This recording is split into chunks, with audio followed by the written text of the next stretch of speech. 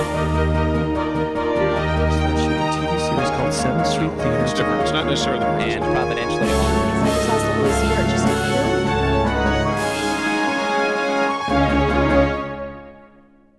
Hello, this is Cheryl, Ariaz, Wicker with Christian Movie Connect, and we are with David Mullins, who is producing a movie called Ragamuffin, which is about your brother, Rich Mullins. Yeah, absolutely.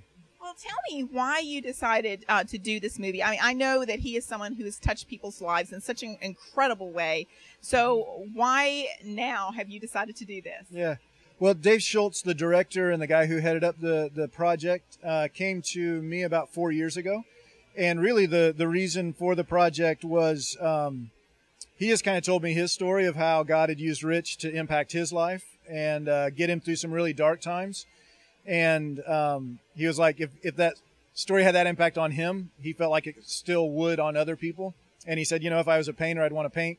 If I was a writer, I'd want to write about this. I do film stuff, so my dream is to make a movie. So that started about a 4-year process in which we walked through a lot of things and came out with Ragamuffin. Yeah.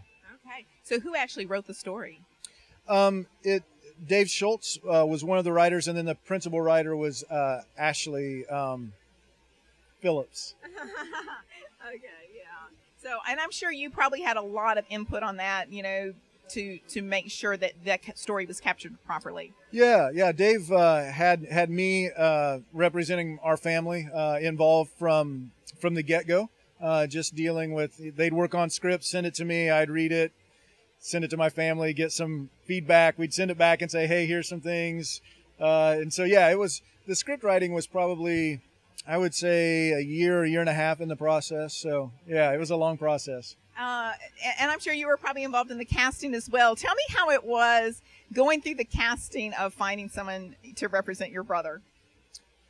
Yeah, I was involved in that just in the kind of later stages. Dave and Ashley and some of the other people were more involved early on, and they sent me 3 or 4.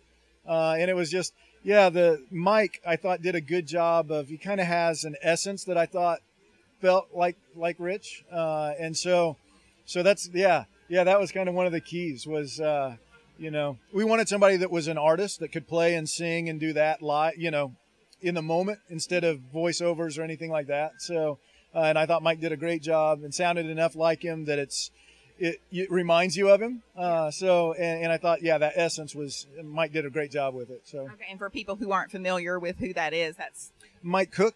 Yeah. All right. Okay. Well, very good. And, so what part of his story, where do you start with this and what part of the story do you tell? Yeah, we kind of tell, most of life. He probably starts at about 6 years old and goes through the accident. So probably 35 years or so of time. And it really just kind of focuses in on some of the inner things, some of the insecurities and wounds that he had and how God had worked through it, I think, to bring him to completion. So, where is it going to be released and when can people see it?